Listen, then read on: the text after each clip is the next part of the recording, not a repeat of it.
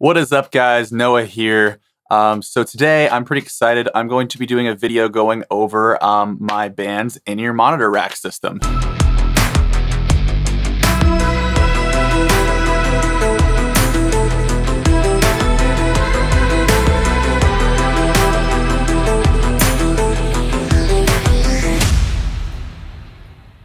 I am sure that if you clicked on this video, you're kind of familiar with what these are. You know, a lot of people on YouTube are making these now and kind of showing their rundown. And so I figured I'll hop on the bandwagon. Why not? I'm pretty proud with what I've come up with on this in-ear monitor rack build. It's been a little tedious, and this video is kind of going to go over my 2.0 version of my in-ear monitor rack build. And I actually had a company send me out a product that they wanted me to kind of talk about and try out in this rack build. So, quick disclaimer that I forgot to mention. The company that sent me this product did not pay me to make this review. They did send me the product on their dime, but everything I say in this video is my own personal thoughts and opinion on it. Alright, now back to the video. Without further ado, here we go. So this is the Phenyx Pro PTM-22. This guy here is actually a one rack unit, and it is a mono wireless in-ear monitor transmitter system. You can have two individuals using this one rack system here with up to 2 packs and have their own custom mixes with this unit. Only thing is, it isn't stereo, so it is just going to be duplicated on each side. But for what my band's been using, my other bandmates, they've been using the Behringer Power Amp little headphone amps. They've been using those during our rehearsals, and so they're already mono. So it's not going to be a huge difference from what they're used to hearing, but they'll be able to be wireless. And since we're kind of a metal band, it's nice to have that freedom to kind of run around and go crazy on stage, you know? So yeah, I'm really excited to try this out, as I do have the Sennheiser wireless in-ear monitor system. It's the G4. I've been using that and in stereo, and I'm the vocalist of the band, so I'm a little spoiled. All right, let's get this puppy open.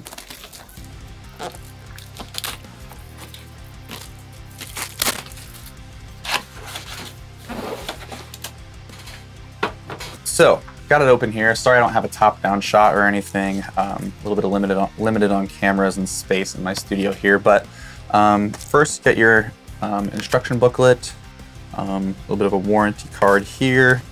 Got some cables here, some antenna extenders, so that way you can have the antennas on a antenna distribution plate if you want it to be more in the back, if you have multiple antennas. So that's handy.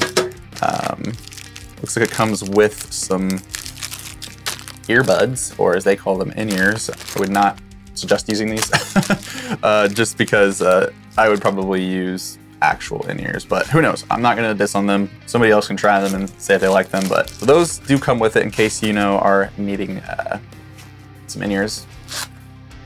AA batteries for the transmitters, power for the rack itself, and I think these are, yep, rack ears, which are great for mounting it into a rack. Who would have thought?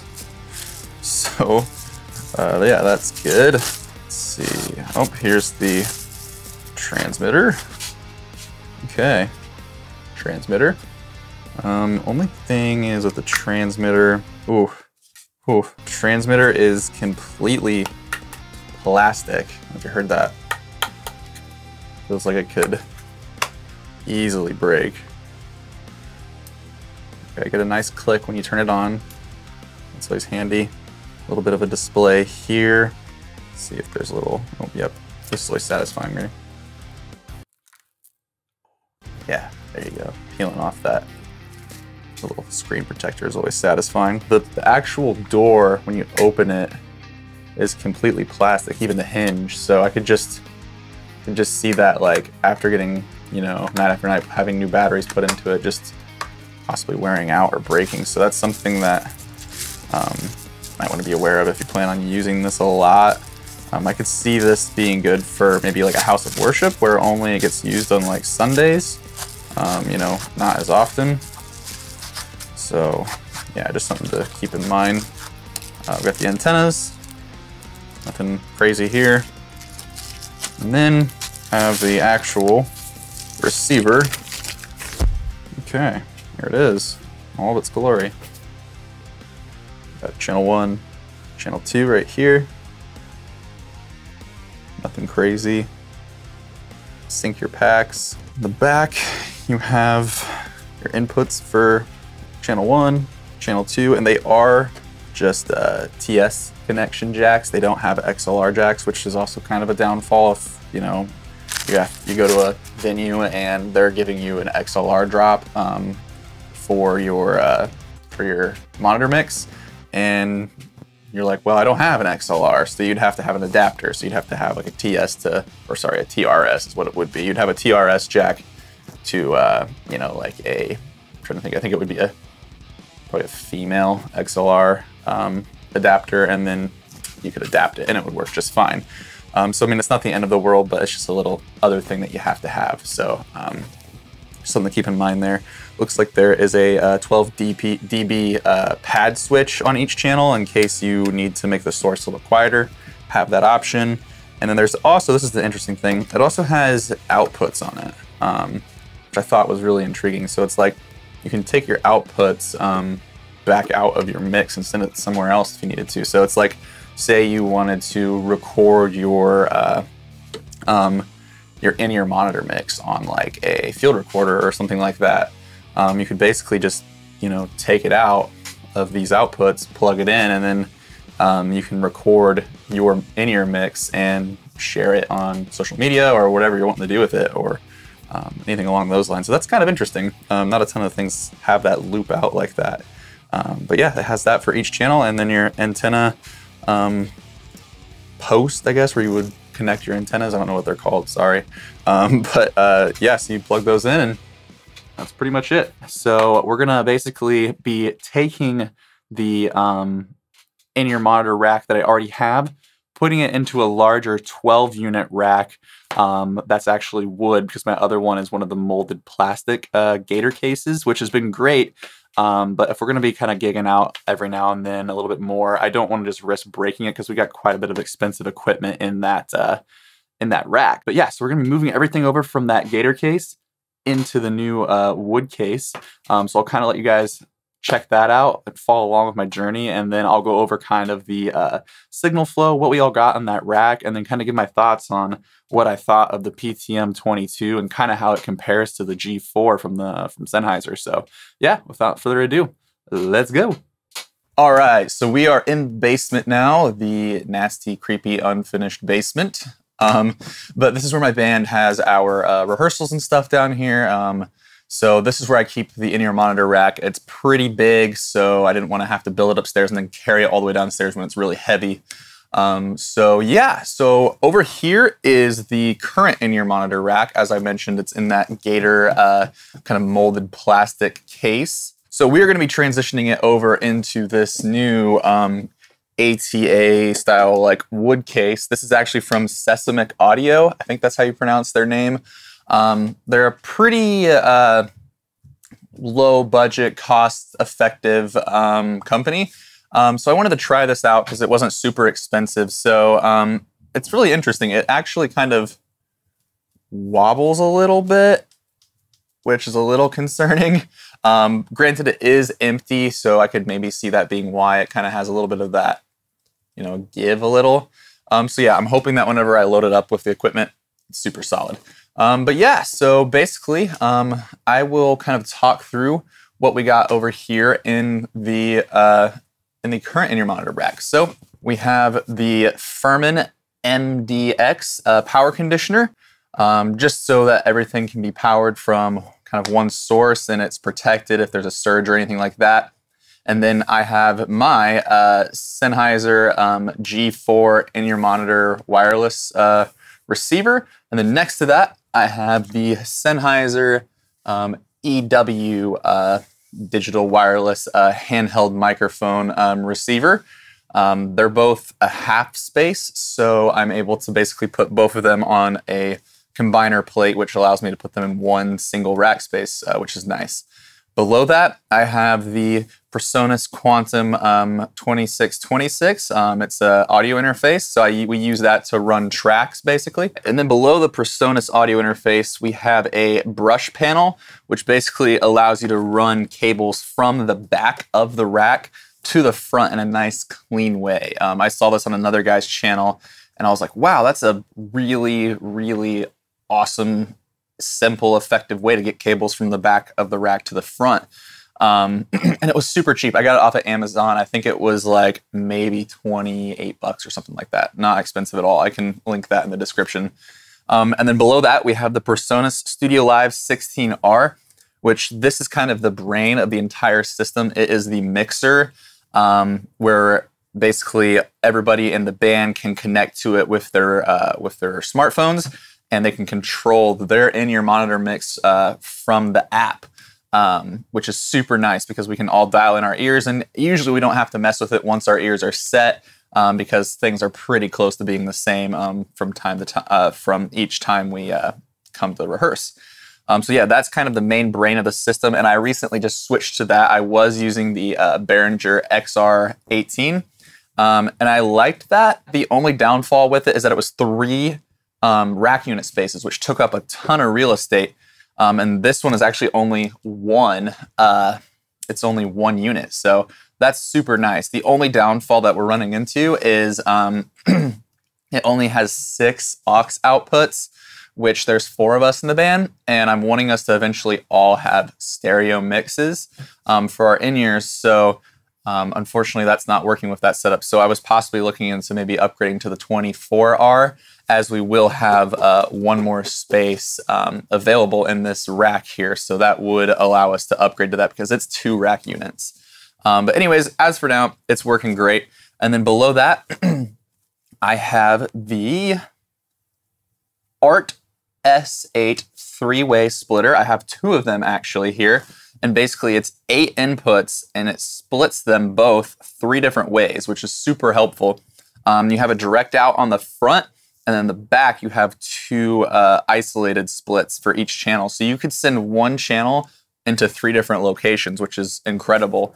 Basically what that is doing is it's splitting it and going into a patch bay in the back, which then the front of house plugs into for their inputs. And then the other split is going into our mixer for the band's ears. Pretty standard setup for a lot of these in-ear monitor builds. Below that, we have an ART 16-channel XLR patch bay, which basically just allows me to easily patch inputs from the back to the front. I only got that because I was unaware of these brush panels. I probably could have had a brush panel there as well to just easily take some of these inputs and take them to the front. But I already had it, so that's what I'm using it for at the moment. It's doing its job great. And then below that is just a simple 2-unit rack drawer just for storage. We can put our in-ear monitor packs in there, some batteries. I put my microphone in there, you know, all of the essentials that you need with this sort of rig.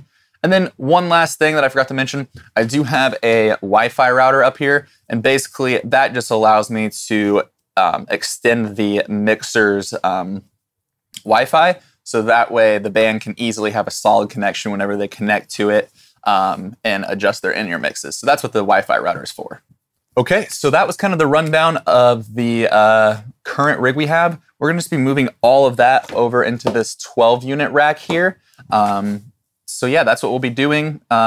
Basically, it gets pretty hairy with all the connections and stuff. So I actually made a diagram that I can attach in the description down here. I did that ahead of time before I built this, just so I could keep my mind straight and know where all the cables went, because it's pretty intense. If I turn around the back of this, you would see there's a lot of cables and connections going on. So going into it with a plan is a great thing to do. It's gonna just make it a lot easier for you whenever you start actually plugging in everything.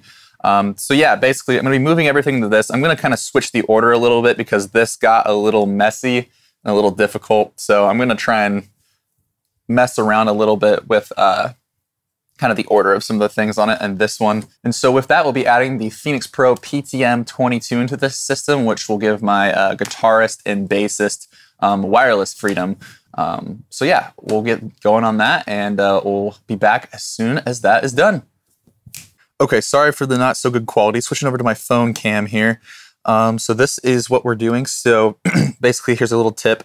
When putting a bunch of equipment into a rack, it's easier if you lay the rack down because then you don't have to worry about gravity. So you can just set in all of your rack units and then screw them in, move them around real easy. I had to put the lid back on to the back of this rack because it does have this wood lip here for the lid, which is handy when you're taking off and putting on the lid, but it wouldn't lay flat. So I put the back lid on so that way it would lay down flat and flush. But yeah, so we're gonna start with transitioning over, but just thought I would share this tip with all of you guys.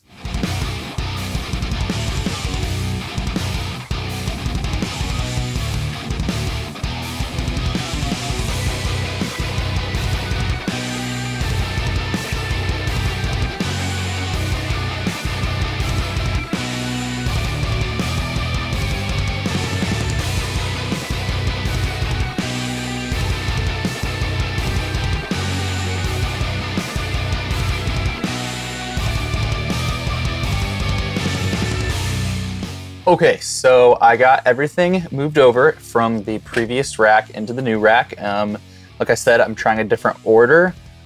So we have the Furman. I have a single space as well right now. I specifically put the single space right here because the Furman is pretty deep. And so when you start to actually plug things into the Furman and it's at the top, it sometimes can block the jacks on the wireless units here.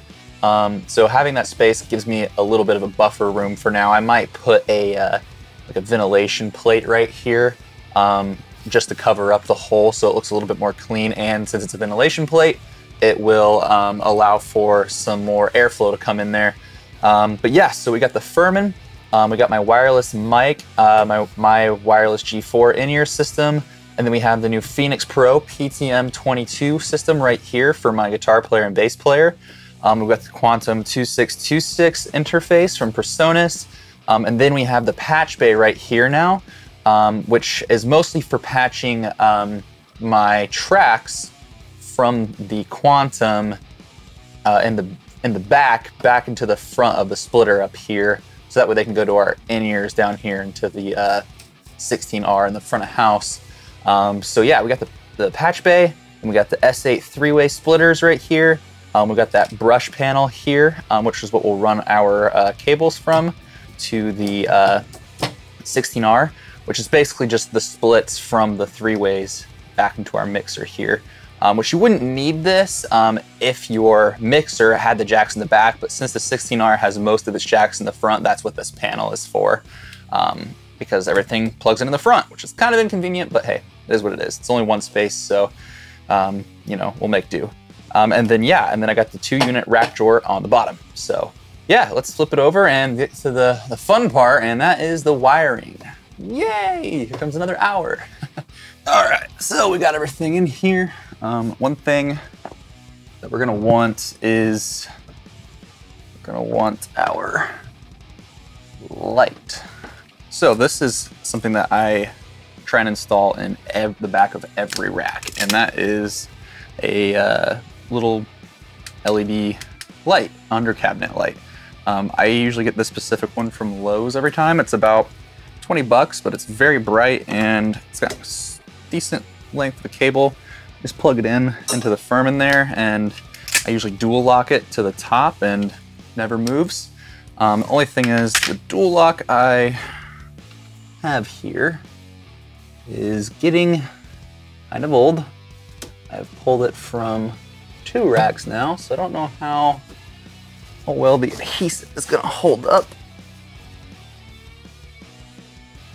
That feels pretty solid. And I highly suggest dual lock because dual lock is just, stuff's incredible. It's super powerful, and it's gonna hold. Velcro on the other hand, probably wouldn't trust that as well, so I'm definitely gonna suggest dual lock. So for now, we're just gonna kind of fold and tuck the cable. We'll cable manage all that later. But yeah, so now I'm gonna power this puppy up with the Furman. That way we can work with our light on. So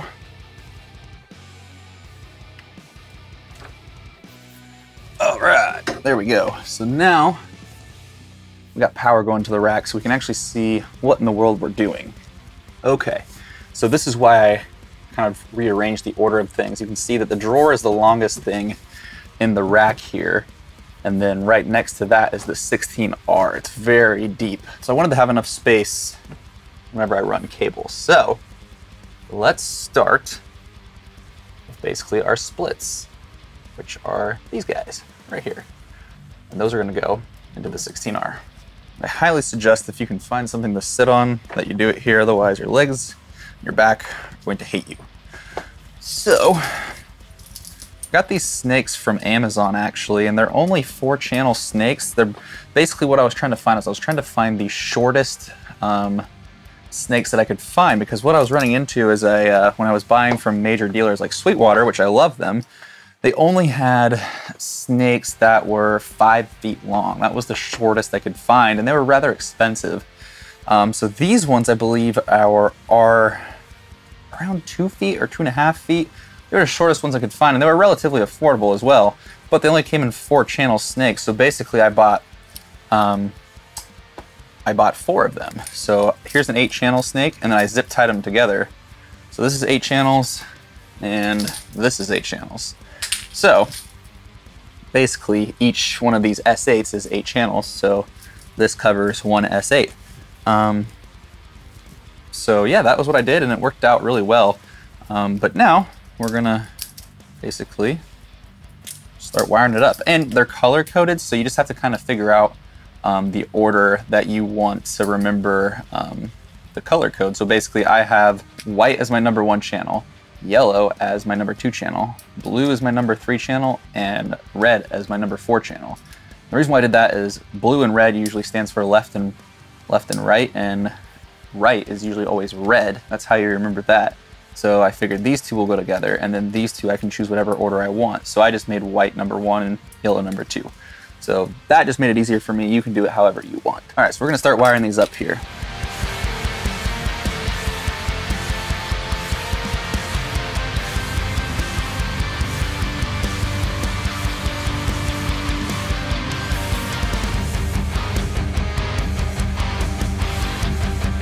Okay, and as you can see, the 16R only has 12 up front. So we got our 4, 8, 12. We got those wired up. So now we have to wire the other half in the back.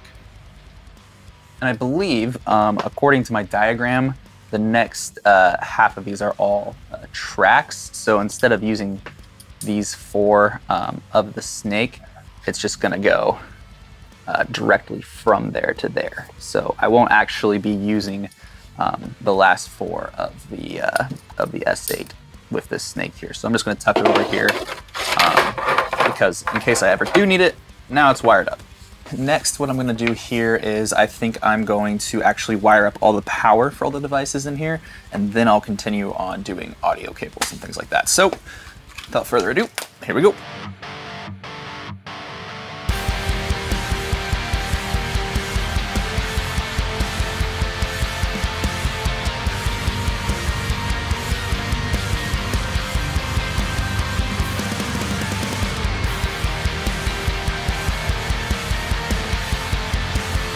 Okay, so as you can see, I'm trying to cable manage these power cables a little bit by zip tying them so that they're not so long and bulky.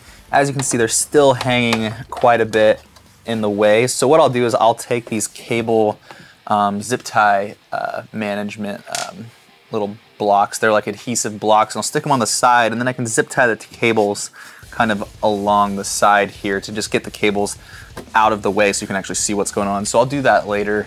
Right now I'm just kind of zip tying them so they're not so long, but it will get clean, and you do want to have it clean in case you ever have to you know, go in to figure out if something's wrong or change the routing of anything. You want to make sure that it's clean so that way you can easily get to it.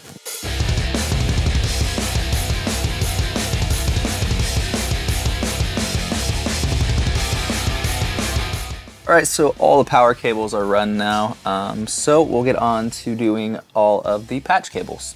And I will mention this is whenever the diagram is going to come in handy because this is when things can get a little hairy with where everything is supposed to go. So the diagram that I made beforehand is going to be super helpful with me knowing what needs to go where.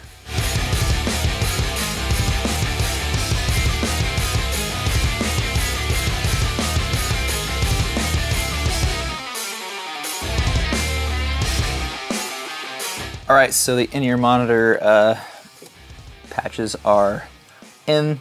So basically we have a stereo being sent to my receiver right here, and then we have the 2 mono signals for my guitar player and bass player going to the Phenyx Pro PTM-22. So we got that one right there, that one right there, and then I have a stereo signal being sent to the patch bay right here on channel, or on channel 7 and 8 on the patch bay, and that's basically for my drummer. He has a Behringer P1 headphone amp that is stereo that sits by him. So basically, we can just run some XLRs to channel 7 and 8 on the other side of the rack there to plug his headphone amp in. So we got those, and now we're going to get the patches made for our tracks.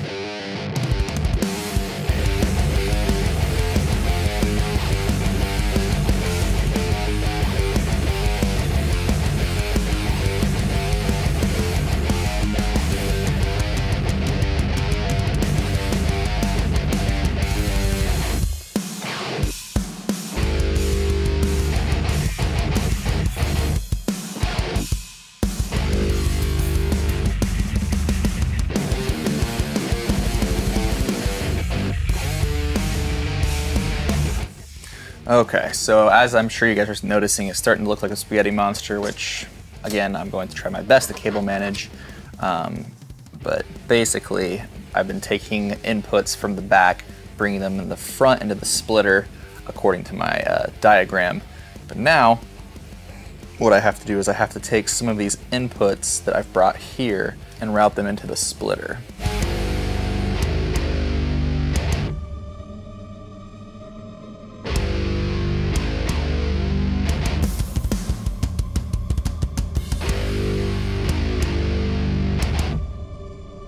Okay, so now that everything is routed, we need to get our tails. And this is something that I just noticed that I'm going to probably run into an issue. So I did have this patch bay in the back that I wanted to have back here, so that the front of house guy could plug into this to basically get all of his inputs. And I could have it labeled accordingly. But there is a very small gap between the rack drawer and the jacks here, so I don't know how well that's going to work. So yeah, a little worried about that, unless I just lift it up. But I don't want it to be too high here. I mean, I guess that's not like the end of the world. Maybe like around there. I just want to make sure that it's easy enough to see the jacks. So anyways, I'm gonna get my tails run for our outputs now. So this will be 1 through 8.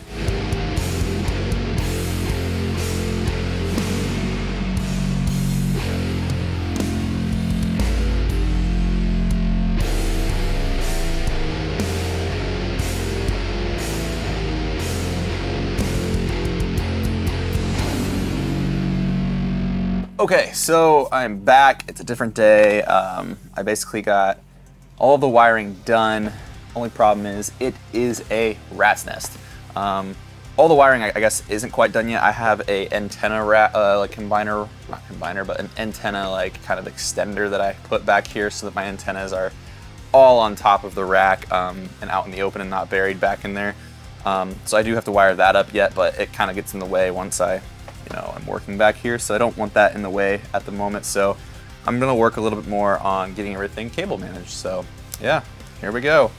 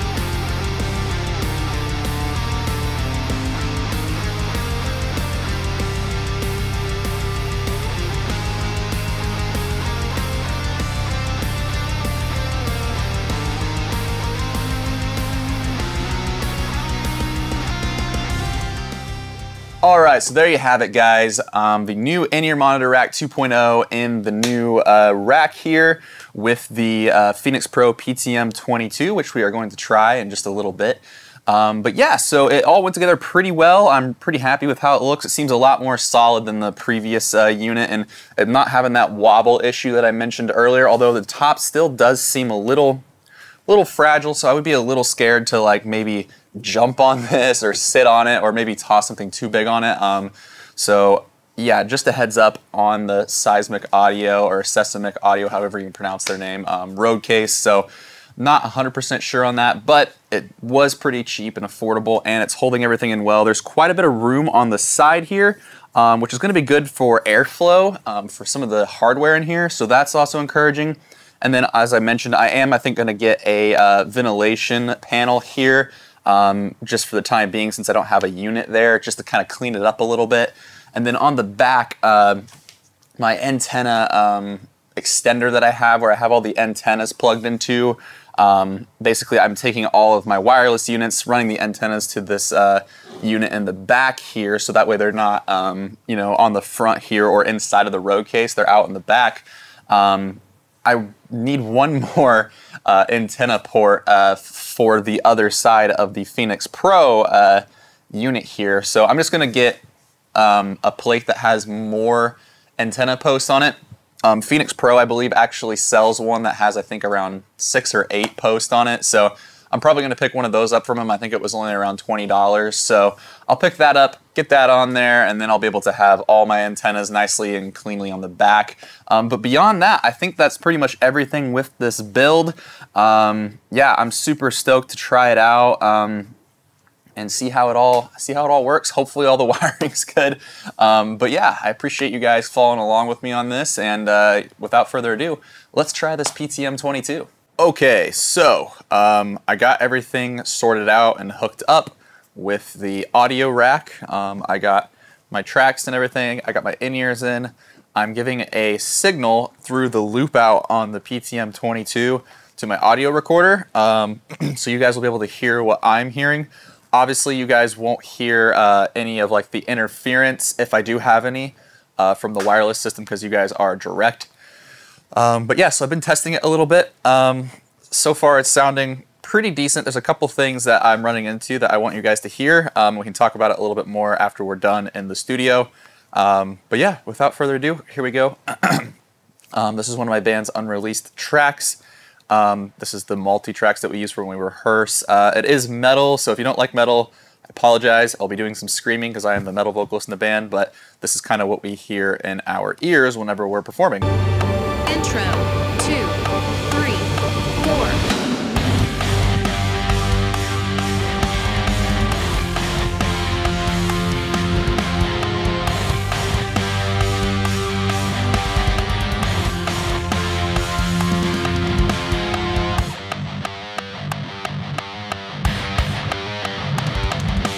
Oh, what a mess you be, to live your life as such shallow thing, thinking only for yourself, not a single thought for anyone.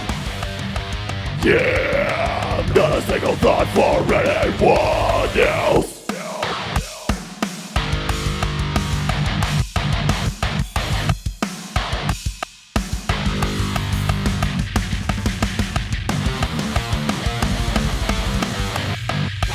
Will you ever realize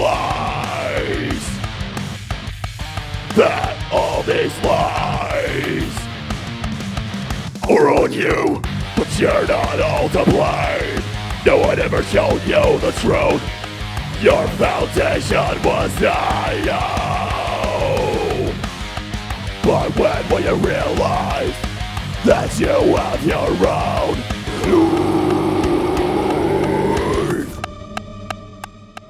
And we'll call that good. All right, guys, so we are back in the studio, and yeah, I really am happy with how the in-ear monitor rack turned out. I'm excited to see what my bandmates think of the Phenyx Pro PTM-22 system. I tried it out, and as you guys just heard, it sounds pretty good overall. The only thing that I noticed, and I'm curious to know if you guys noticed it as well, was that some of the frequencies were sounding out of phase. And that's mostly just because some of the tracks we're running are in stereo, specifically the guitars. We had a left guitar and a right guitar. And they're panned that way so that when they go to the front of house, you know, they sound correct according to the stage layout, and they fill the sound properly. And since the PTM-22 is in mono, we're basically hearing a weird phasing issue because our stereo signals that are left and right are being summed down the middle, and it sounds a little funny. I mean, it's not the end of the world, especially, you know, if you're not used to running stereo or you're not using stereo tracks. It's not going to be a huge issue, especially since the audience aren't going to hear that. It's just in our ears. So, I mean, you know, it just depends how picky you are. I personally prefer to have that stereo full sound. So I wouldn't like that, but my bandmates, on the other hand, they might not care. I could see my guitar player maybe not being super stoked about that since he's trying to hear the ghost track guitar and then his guitar properly. I could see that being a bit of an annoyance and an issue for him. So I'm curious to see what he'll think of it. But yeah, so I hope you guys enjoyed this rig rundown / review. So if you don't mind, hit that like button, hit that subscribe button, and turn that bell notification on. That way you don't miss any of the things that I'll be posting here in the future. And I hope that you guys again enjoyed this video, and we'll see you in the next one. See ya. Gosh, this chair is so darn squeaky. I think I need a better stool for the next video. Brought to you by Ghost Energy Drinks.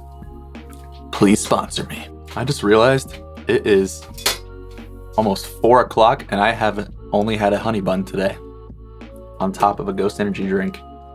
What is wrong with me? In case you were all wondering where my lav mic is, it is all the way down here. This is the best part. You get to wax yourself.